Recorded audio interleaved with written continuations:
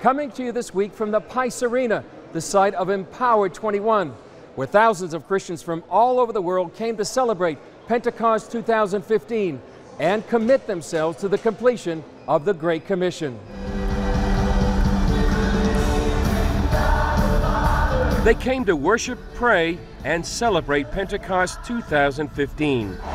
Organizers of Empowered21 believe the gathering represents the largest meeting of believers in Jesus to celebrate Pentecost since the first one nearly 2,000 years ago. They represented every continent. We're all from Burkina Faso, West Africa, and being here for this conference is very, very meaningful because we are in the Holy Land. What does it mean for you to be here? I want to experience Holy Spirit. We came with Spirit Life Church from Arizona and The Rock from Anaheim and from Katy, Texas. Life Church from Katy. Empowered21 is a relational network. This is a key word.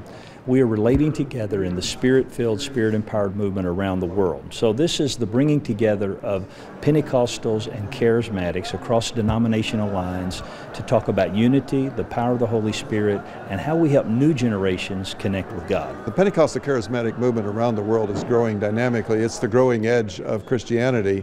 It's been estimated by various scholars that the Spirit-empowered movement embraces somewhere between 600 to 700 million believers. Speakers came from around the world, including CBN CEO Gordon Robertson. One of the things that I wanted to accomplish here was to present Superbook, and to present Superbook to a global Christian audience, to let them know that they can get the stories of the Bible in their language, for their country, for their children.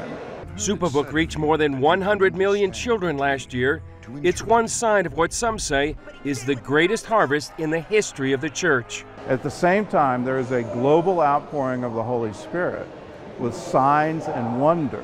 And this conference is all testimony to that. We're hearing speakers from nation after nation talking about the great miracles God is doing in their country.